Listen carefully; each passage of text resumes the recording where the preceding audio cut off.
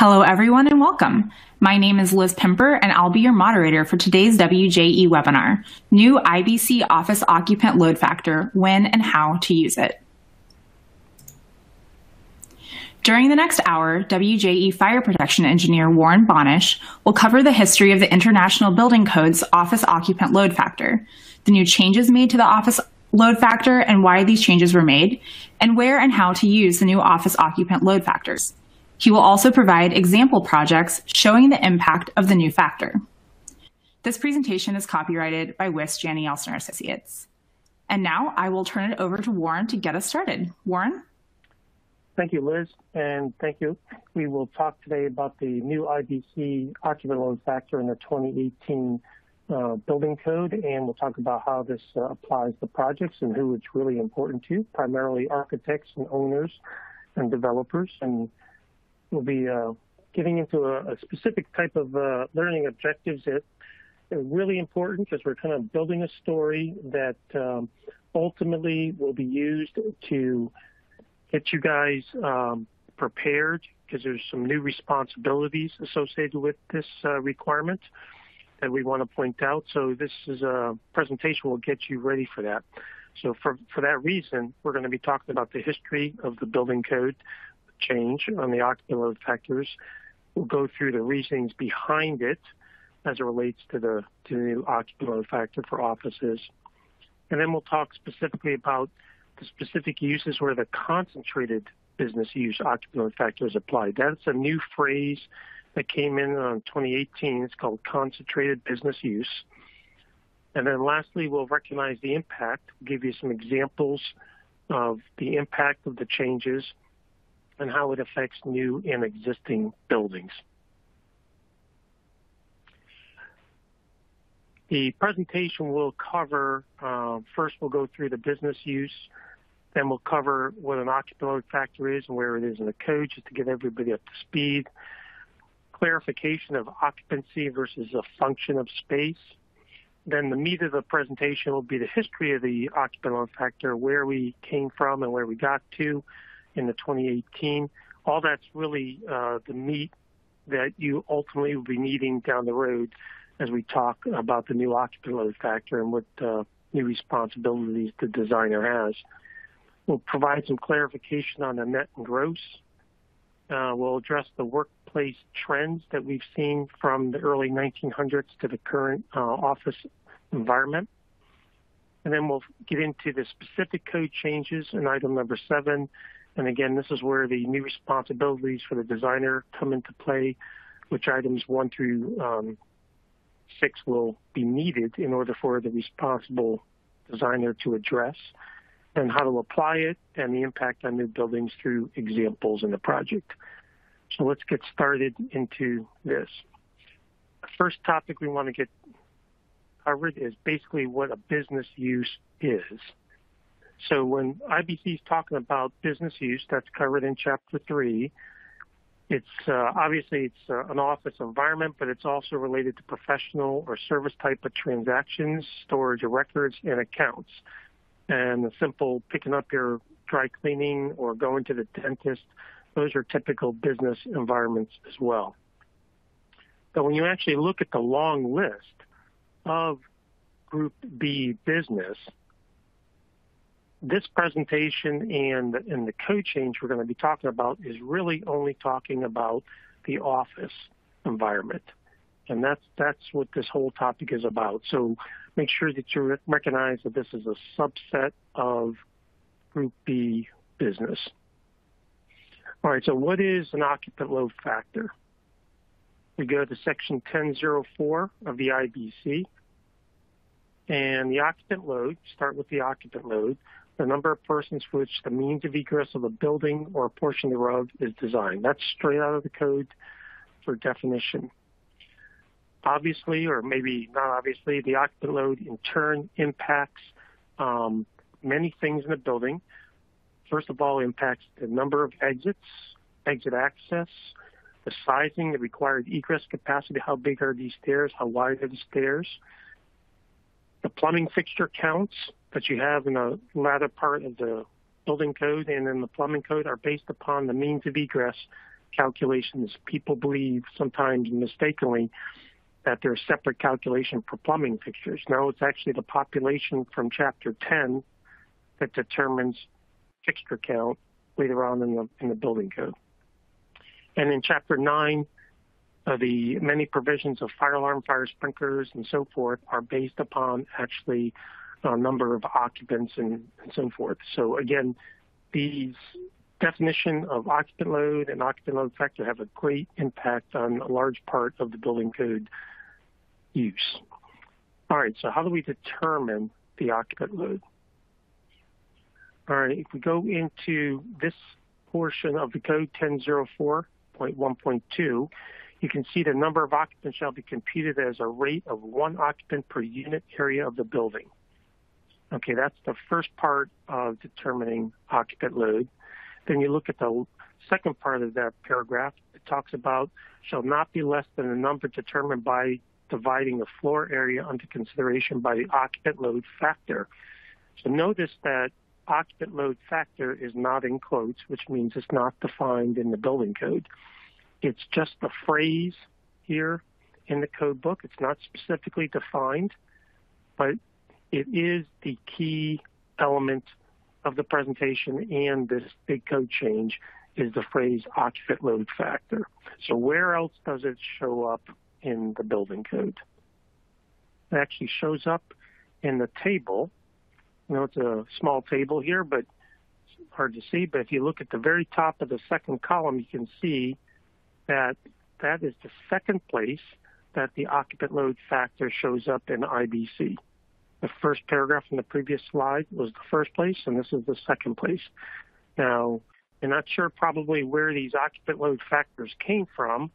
I'm sure many have different ideas that they just come out of the sky and they plop down here, but that is not necessarily the case. There is some definite historical value and technical basis that these factors that you see on the screen are established from. So we'll go into that. But first we want to do a little clarification, because surprisingly we get a lot of calls from architects and owners that get a little confused about the difference between what an occupancy is versus a use or function of the space. All right, the first thing we need to talk about is the occupant load is determined by the nature of the use of the building or space and the amount of area for that use, okay? So that's what you're using to establish an occupant load factor, is the use of the space versus the actual occupancy classification of the space.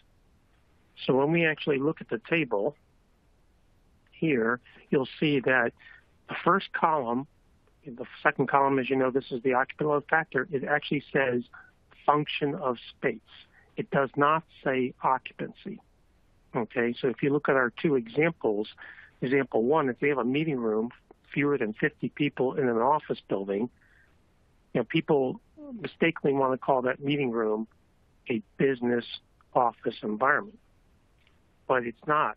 It's actually the factor that you need to use, the occupant load factor for that room, even though it's in a business environment, is the factor for an assembly use, which is the function of the space. The function of a meeting room is an assembly, and therefore you use the assembly factor, occupant load factor. Second example, a classroom in a university. You can see that we can have a couple different seating arrangements. You could have the traditional classroom style for educational, which is the 1 to 20, or you can have the lecture style arrangement, or that could be a fixed number. But it's all based upon the function of the space as opposed to the generic university as a Group B business. So key is you got to remember what the function of the space is and establish that as opposed to the generic title of a business or assembly. So let's talk about the history of the occupant load itself. This is really important when it comes to understanding the basis for it and what the designer, whether it's a new building or an existing building for a renovation or not, a new construction, the designer who's laying out the space has to understand in order to justify and choose what the right occupant load factor is. So going back through the codes, you got the Uniform Building Code 1935, you got the Standard Building Code 1950. You also have the early edition of the first basically model building code here on the right for the insurance underwriters. Each of these codes were trying to address this topic very, very early in the turn of the century. So when we start with the National Board of Fire Underwriters Building Code, this is the first model code established in the United States in 1909. It's a recommended building code. They used floor area to determine the required means of egress. So this is just a copy of the text of that 1909, and you can see the early philosophy that they had was establishing number of exits, in this case stairs, remote stairs. They have even the words remote, which is cool in the sense of a code concept. And then they had a chunk every 5,000 square foot, you need another exit stair. So you can see this philosophy was based upon area of the floor. When you go to the next edition, that previous slide was 1909, you go to the 1915 edition of that standard, you can see they changed the philosophy completely. And this slide has a lot of good technical details. First of all, it talks about having an occupant load factor based upon each 22 inches, one person for every 30 square foot. And you can see that it talks about the benefits in the first column under the tabs number 1. It talks about 22 inches of stair width for each 14 people, plus one person for each 3 square foot of hall. Unless it's sprinklered, and then you get 33% more. So you can see under tab 1 that there's a couple of key code concepts here in 1915 that are 105 years old today that we still talk about. First of all, you get significant benefits of fire sprinklers, recognition for capacity, and then also the 22 inches. You may recognize 2 times 22 is 44, and that's the standard stair width that we've had for 50 plus years. And the 22 inches is roughly the dimension of the shoulder width of a male adult for a large population. To go over to tab number 2, you can see that exit requirements are a function of the occupancy of the building and not the area. So again, there's that concept again, that it's based upon the function of the occupancy. And then another cool concept is number 3, exit calculations should be based solely upon the number of occupants. So they're really establishing, in 1915, you can see the core requirements of today's modern codes were established way back in 1915. And just for fun, I want to point out number 4 in red there real quick. Even back at this time frame, 2 means of egress should be required from every floor of every building. So even the single exit concept by 1915 was not considered to be acceptable. And this is fundamental philosophy of all the codes, and that we still have today's 2 means of egress. But of course, back then we had some competing codes. We had UBC. What was UBC doing? UBC was coming up with a totally different approach. Group F is actually a big business today. Group F back then was an office environment. But UBC was using the area concept, basic building area, to figure out the number of stairways. First column in yellow is the number of stairways. The middle column in yellow, Group F, is the square footage. So you can see even at 1927, we have a different code philosophy.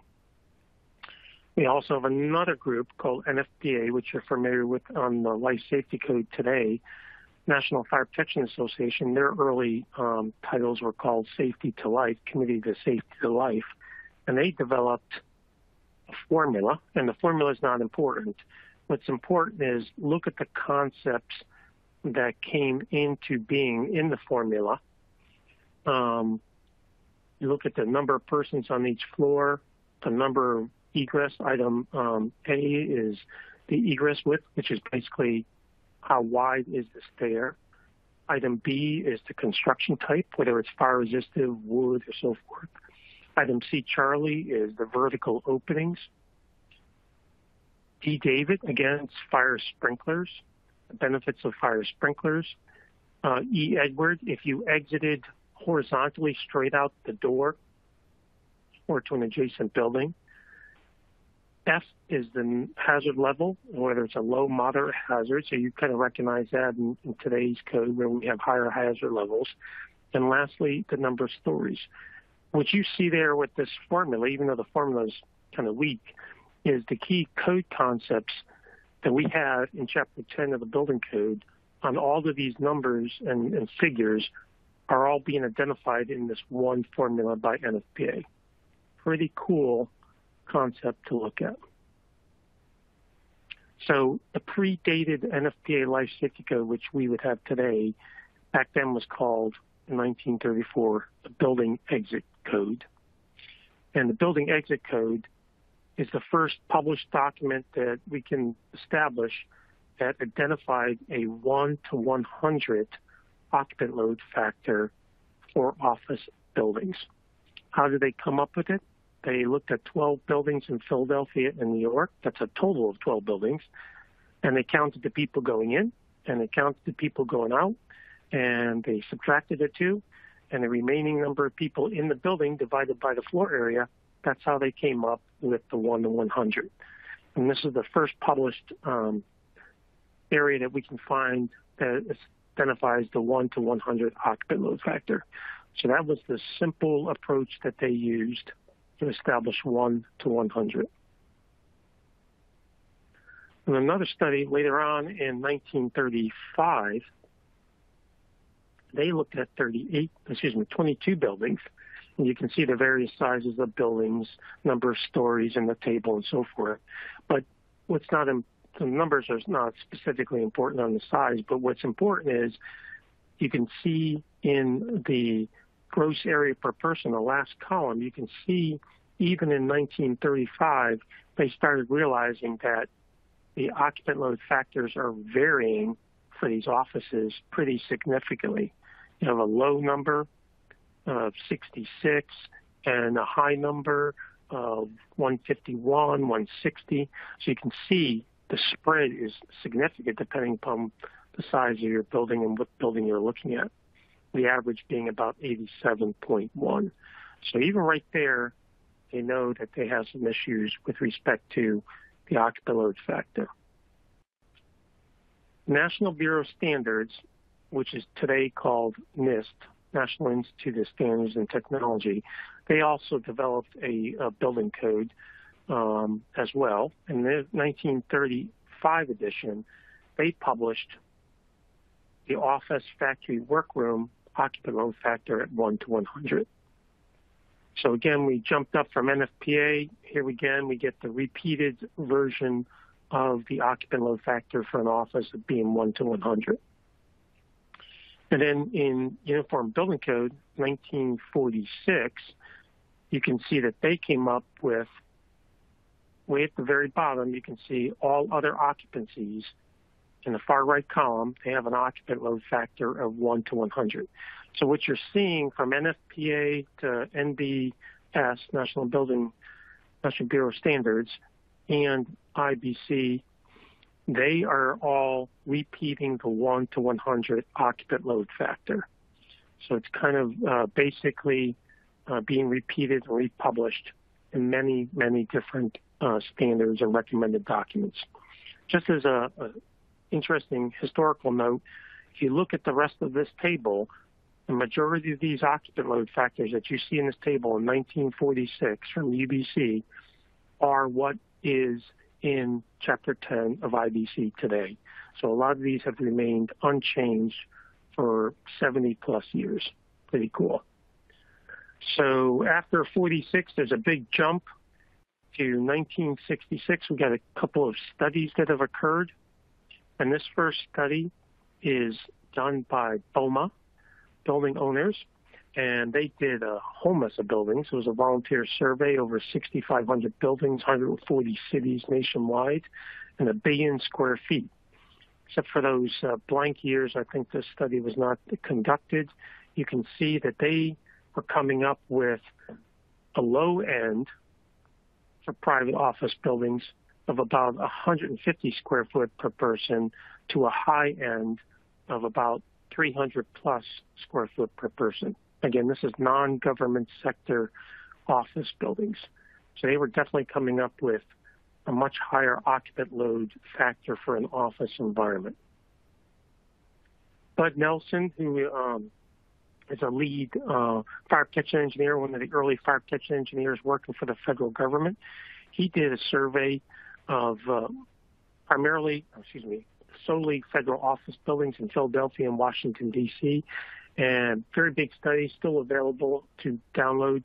And he came up with 150 square foot per person as the occupant load factor based upon his study. So this study really is important because this is one of the reference studies that was ultimately used for the IBC adoption process for the new occupant load factor that you'll need to handle as a designer. So just as a summary of where we, with these various codes and standards and research reports, you can see the variation. This is both public and private for this table. Obviously, it's heavily tipped by the federal government. Almost all of these, except for one or two, are above 150 occupant load factor number, and they average about 200 plus square foot per person. So you can see the variations all over the board. The only one that really talks about a lower number on the screen here is Canada. You can see Canada has a range, 50 to 240 in their code as well. So very important. One question we want to ask before we go forward is, are we talking gross or net area? This also gets some confusion, and we get a lot of questions in this regard. So we want to see if you guys realize that what were the original occupant load factors that I just went through in history, what were they actually talking about, a gross or net concept, and why is it gross today? In 1922, the Safety to Life, which is NFPA today, they talked about the gross concept, the gross area concept, and they stated the gross area rather than a rentable area has been selected as the basis because rentable area may vary from time to time, and because generally speaking there's a fairly constant ratio between gross and rentable area. So you can see they looked at whether these occupant load factors for a business environment relate to gross or net area. And they established way back in 1922 that it was a gross area figure. And that's what you come up with today. So you can see that that is pretty much set in concrete, ain't going to change. It's based upon gross, and you can see this was coming up with the original 100 square foot back by NFPA back then. So let's talk real quick about the office trends, what has happened in the office environment. The occupant load factors that I just went through in the history of the occupant load factors, what were they seeing out their window in their office environment to establish those office occupant load factors? And this is really important because this is how they came up. This is what they were viewing related to occupant load factors for office. So the first one we established was Taylorism in 1904. So you can see this, these two pictures representing what they look like back in 1904. This is a typical office environment. Maybe that's where they came up with the secretary pool, but you have rows and rows of people and desks. Very interesting configuration. 1930s, we start to get a little bit more space between the desks and so forth. As you can see, there's a little bit larger gaps and so forth in 1930s, and people are having a little bit more privacy, a greater area. Then in 1960, jumping up to 1960, German office style came up with an open office layout. You can see that they grouped design, clerical, research, and corporate headquarters people in different groups and trying to de-emphasize the hierarchy and increasing group interaction and so forth. Then you talk about the cubicle revolution. This is about 1968 to 1980. Now, this is probably where most people think the 100 square foot per person occupant load factor came up with, the 10 by 10 cube. But as you can see, this concept by Herman Miller and so forth is well past the early, 60 or 70 years past the early establishment of the 100 per person occupant load factor that we previously talked about. So today in 2011, GSA conducted a study, and they established, way before we had a lot of the new office layouts today, they came up with different concepts of the workplace environment: teleworking, hotel stations, desk sharing, virtual office. Obviously, with today's COVID-19 situation, we're doing a lot of the virtual officing and so forth. But this is a concept that GSA realized that it was coming back in 2011. The whole environment of the office is completely changing, which is part, this study here, the 2011 and the Bud Nelson 1969 study, are going to be combined and eventually used to help justify the change to the IBC. So then when we look at today, what are we talking about today? We have a totally different office environment, as you can see from these various pictures. Totally different office environment in the sense of collaborative spaces, huddle spaces. And again, you can see from these pictures and the earlier pictures and the earlier studies that what we envision today and what we're designing and building today and renovating is totally different than what was intended originally. So there's a big concept difference between then and now. So let's talk about the code changes actually that occurred from this history. All the stuff that I provided to you, we're building up that story, because the designer is going to need to know this information that we just went through going forward. So you'll see where that money shot comes in a second here. So this study was published by WPI, Worcester Polytech. They created this study, a lot of this presentation materials coming from this study, where they collected the data of these occupant load factors, as you can see summarized in the top table.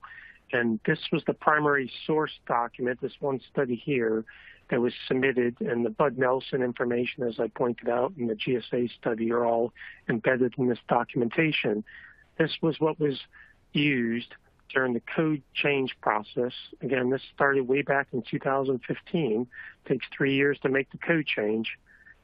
Started back in April of 2015, and this is where you propose it to a committee that hears your technical discussion and is making a proposal to change the 2015. So what was the proposed change submitted to the committee back in 2015? Here's the actual code change, E9-215. That was the initial submitted documentation, code change with supporting documentation, which is the study on the previous slide. And you can see that they struck out the 100 and inserted a 150. They haven't touched the word gross, so it's simply going from 100 to 150. But more importantly, they added an entirely new function of space related to business called concentrated business use areas. And that's a subset of the business use concept. And they reference section 1004.6.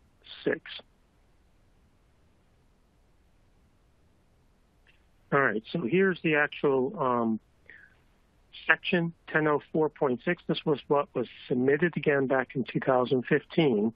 And you can see the various texts, and they're talking about concentrated business use areas.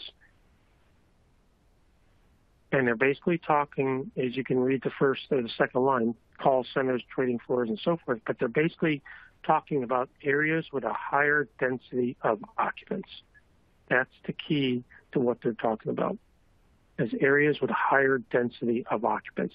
And what they mean here is they're talking about primarily the density related to the occupant load factor. Remember, we already changed it to 150, so now they're talking about higher density than 150. And if you look at the very last sentence, you notice there's a reference of, but not less than 1 per 100. But not less than 1 per 100 is the very last sentence of this proposed change.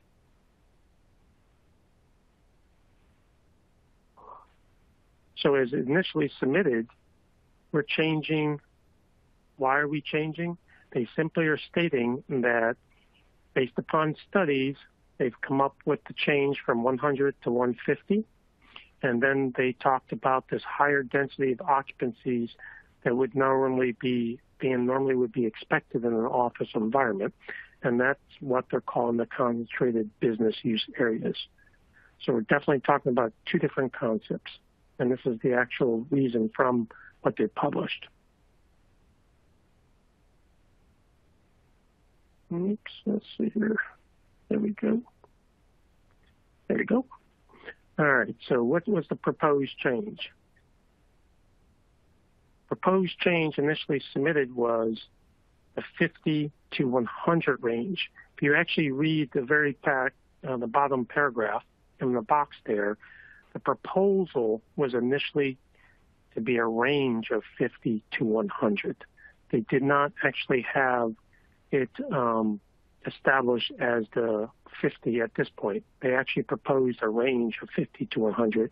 And I think this was more related to people keeping the original 100 occupant load factor that's been in play for 100 years. But this is what actually showed up in the code book. What's actually in the code book? I showed you a lot of the background information, but this is what was actually published. And it is in the year 2018.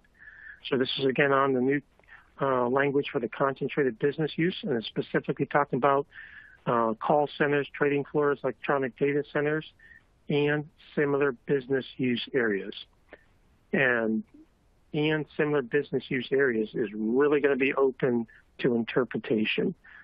So anything other than an average typical office environment is probably going to fall into this similar business use area, which is where the owner or the designer is really going to have to justify and describe what this is all about. And you notice, remember I showed you in the previous slide the range of 50 to 100. This was actually what was accepted was not less than 50. Okay, and maybe people who are involved in WeWork or Spaces recognize that number. That's a design goal of the more concentrated office environment. But that's what we're talking about today is not less than 1 occupant per 50 square feet. Please note that anything other than 150 square foot per person,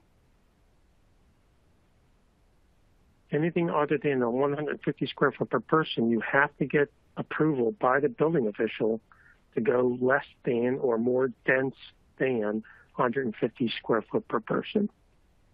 So, and this is what the justification was for that change from 100 to 50. The modification from 100 per occupant to 50 square foot per person as the maximum concentrated business use is appropriate. The documentation shows, okay, so that the word the documentation shows is all the historical stuff that I just went through in all those early slides and the reports and the research and the code books, that the worst case scenario of 50 square per person occurs in these highly density spaces. So that's why it supports this change. So that's the key. The only place that in all that documentation that we could find as a reference to the 50, having gone through all that stuff and showed you really quickly, the only place we can find a reference is this one location in Canada in their standards. We could not find any other reference to a 50 square foot per person concept. Pretty interesting. What does the IBC commentary have? This is the big issue where it's going to impact designers and owners and renovation projects and so forth. The IBC commentary specifically says, and this is under the business occupancy, and this is talking about the concentrated business occupant load factor. It says it's the designer's responsibility to provide information to the code official based upon the actual occupant load anticipated for such use. So basically, as part of getting the code officials' approval, as I mentioned on the previous slide, the designer, this is in the commentary, is responsible for getting this information to the code official. So the designer is going to have to justify, analyze, and prepare this documentation to the code official. And that's why the historical stuff we just went through is really important. Okay, so how do we do that? All right, so let's talk about where does this concentrated occupant load apply. This is right out of the code book. It says it applies to call centers, applies to trading floors, and electronic processing data centers. So you can see some of the terminology that they're using is not matching up to what actual it is in the industry and what we're actually building out in the field. But that's the current terminology right there. And remember, it says and similar places. So what do we mean by similar places? The code says and similar places. So what does it mean by similar places? Does it mean these collaborative spaces, these Starbucks-like coffee bars that we have in office spaces, the testing center? We have lots of different design changes that have occurred in these office environments. Is that what they mean by similar business use areas? So just want to give you a little helpful guidance on how to write your rationale and justification to the code official. First of all, remind you that a business is an occupancy used for transaction of business other than mercantile. But the key here is the characteristics of the people in a business environment. They're primarily adults, they're familiar with their surrounding, and they're generally focused, not distracted, and they're very self-sufficient.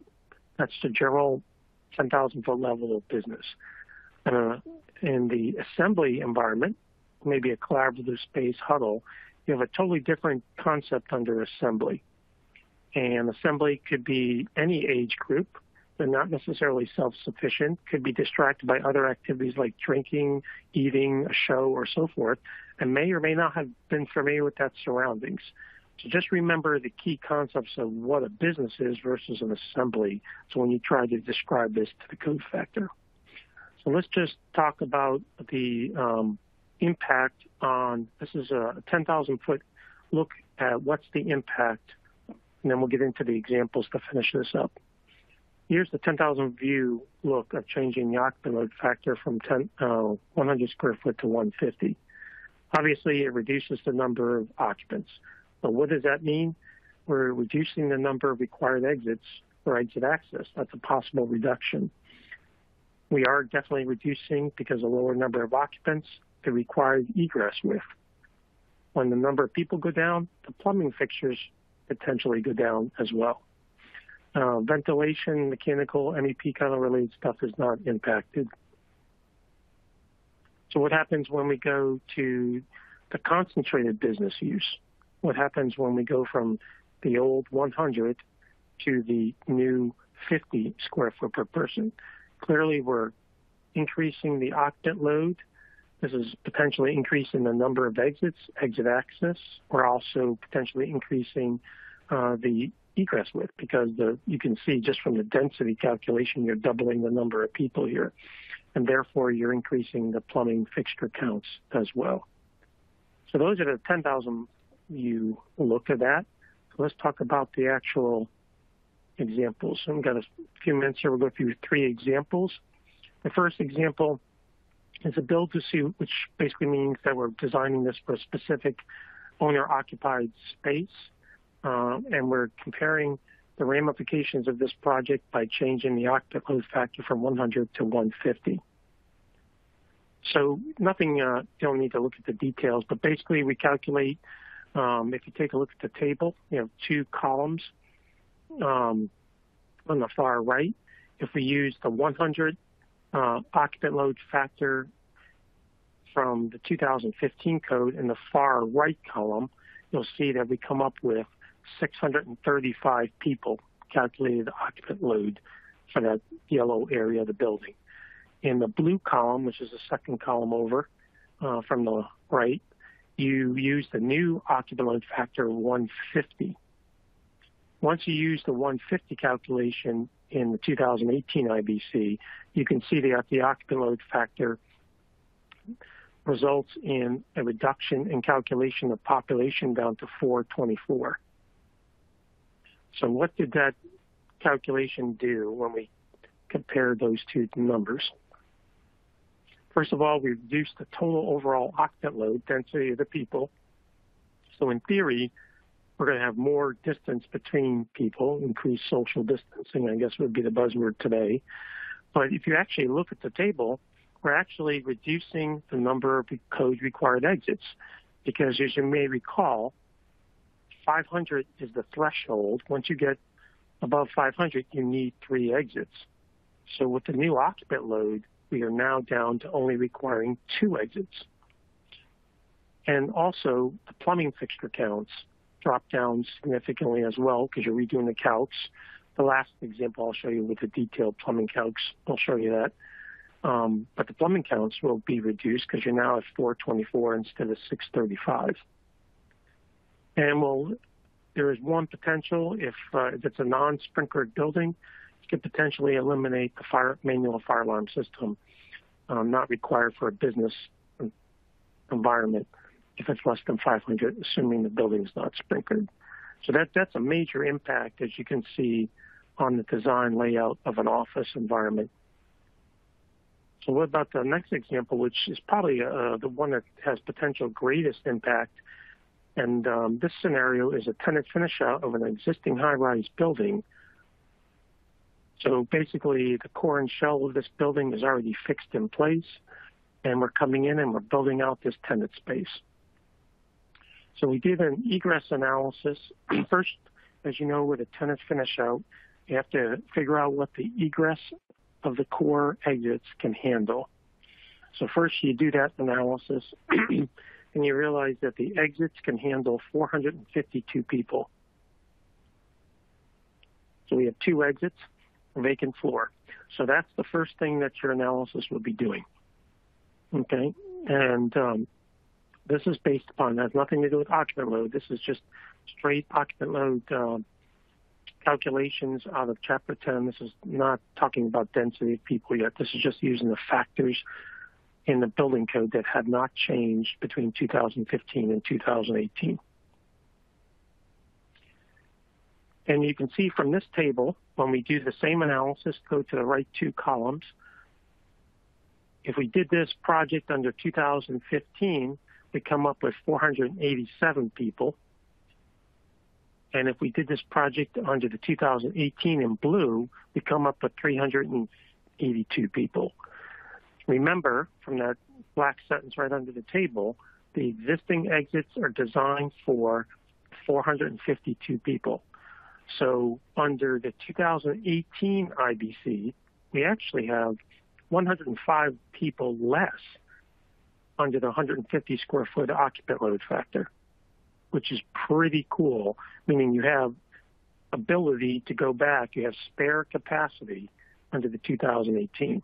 However, under the 2015, you are actually exceeding the available exit capacity, which is 452, and you're coming up with 487.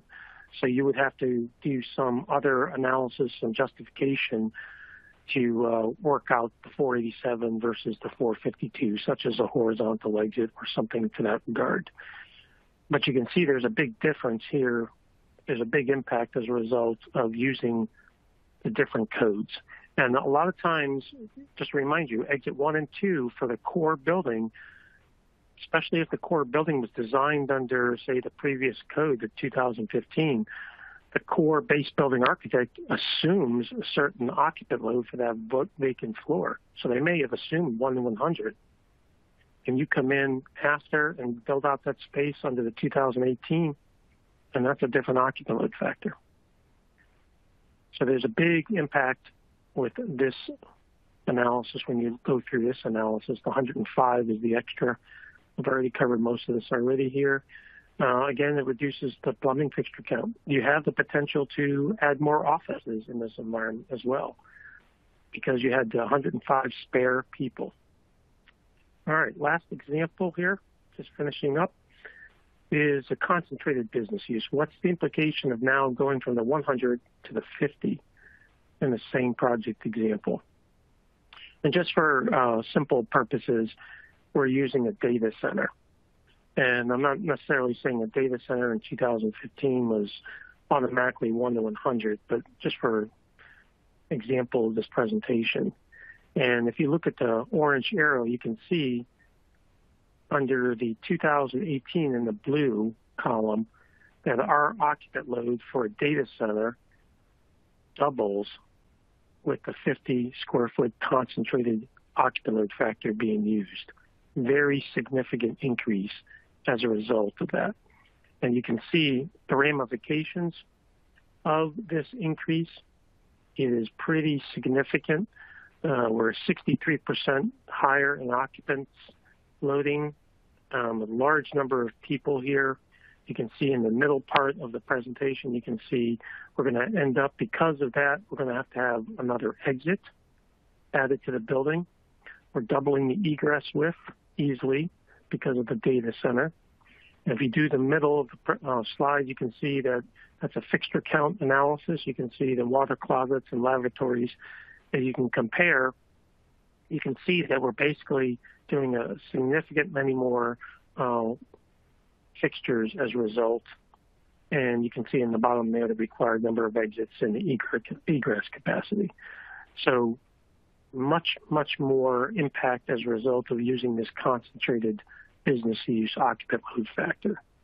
So those three examples are should show you the implications. Remember that it's the designer is responsible to either A, use the 150 or anything other than 150. The designer needs to come up with and submit to the code official the use of the occupant load factor, the new 50 square foot occupant load factor if you're going below 150.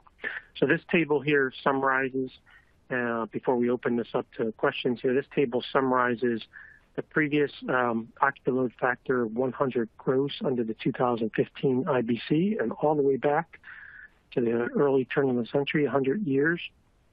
And then under the red text, you can see in 2018, we have the 150 gross for an average typical office environment. And then anything that's other than or similar use to a data center or a concentrated, they came up with a new occupant load factor in section 1004.8, which is the 50, or another number that needs to be justified through the designer.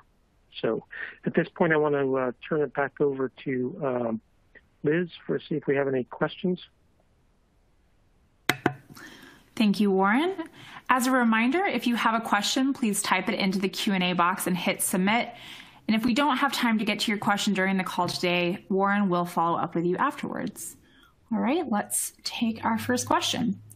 My jurisdiction has not adopted the 2018 IBC yet. Can I get the local authorities to accept the new criteria for my project? Yes, I think that's a good question, Liz. I think that you would want to analyze the 2015 versus the 2018 and see if there is a benefit to going to the 2018, but just assuming that you're going from 100 to 150, there would be a benefit. But you would have to put the rationale together and justification because it would be considered an alternate method. And obviously WJE can do that and help you with that, but yes, you can do that. Okay, our next question. Why do we need to justify a more dense load factor to the AHJ as long as we have the required exit width? That's a good question there. We do have to, anything other than 150, as you recall in that slide, anything other than 150 square foot per person, the code, the very next sentence says you have to get the permission of the code official and you have to provide justification. You have to do some kind of analysis, documentation of the potential use and occupancy and layout, and you have to submit it to the code official for their review and approval. It's not automatic. That's the key to that paragraph. It's not automatic. You don't have a table and chart. You're just applying the 50. You have to ask permission to apply the 50 or some other number. So you do have to ask permission. Okay, our next question. Who determines when a, quote, more concentrated use space exists in a building, the architect or the AHJ? Well, I would start that question with starting with the owner, the tenant, the occupant load first, and we would normally call that part of the programming. Get that information from the owner, the occupant of the space. The architect collects that information, and then that's the documentation that I mentioned that the designer, as you can see, it's right in the commentary. The ICC is dumping it on the designer as the responsibility. Obviously, we can help you do that, but they need to pull that together and put that together in a formal submission to the code official as proof and so forth. So that to me is ultimately the designer's responsibility in conjunction with a code consultant or so forth. Okay, our next question. How would you calculate OLF in a huddle/flex room area with lounge seating? I would first start with, this is where I mentioned to you earlier, slide talks about business versus assembly. What we are finding is that many code officials are treating those spaces, even though those spaces are in an office environment and those people are in an office environment, many code officials are treating that as an assembly space. And it goes back to the function of the space. Remember in the very beginning I told you what's the function of the space. The function of the space is people sitting closer than 150. That could be classified as an assembly use because the goal of that space is to get people closer and have a little bit greater interaction between, and that's getting closer to an assembly definition as opposed to a business. With this new concentrated, you may be able to use the argument that the concentrated occupant load factor is the more appropriate. Instead of the 1 to 15 for assembly, you use the 1 to 50 and call that a concentrated space. So that may be the better approach there as opposed to the assembly. You don't want it to be an assembly space. Okay, our next question. Is there a justification for the code using different factors for conference rooms, like 15 square feet per occupancy, classrooms 20 square feet per occupancy, and potentially concentrated business use areas like 50 square feet per occupancy? Yes, not part of this presentation. More than glad to answer you offline, but there is historical not discrepancies, but differences between the 7 and the 15. I can help you offline on that one. Okay, next question. As a base building architect for a new office building, we don't know what the tenant type will be, but we need to design the egress and cores. What factors should be used? Excellent question. Core and shell architect design. We typically recommend, well, at a minimum, whatever decision you choose in conjunction with your owner developer, no matter what you do, we recommend that you document it on your egress plans and say, the base building architect has based this future layout on the following occupant load factor or so forth. And just make sure you put that on your drawings, on your egress calcs. That's number one. But there's different models that we've used, approaches. One is we might use a ratio like an 80-20 concept where it's 80% offices at 1 to 150 and 20% highly concentrated, or we might do a split of 70, 20, and 10, including some conference rooms in their assembly as well. So that concept, there's many different ones. There's not one that's published as a single way to do it. But the key where we see the biggest problem when we review drawings for architects to see if they're compliant, the biggest problem we see is the basis of design, i.e. what you just asked the questions for sizing exits, is not documented, not supported in your submittal. Drawings live forever. Emails and letter agreements between code officials don't seem to last as well as drawings do. Okay, our next question. Why would an electronic data processing center be considered a concentrated business occupancy? Good question. I think due to probably frustrations, some of our clients have really questioned that. That electronic data processing center is the exact term that many of our clients nationally and internationally use in what they call their data centers.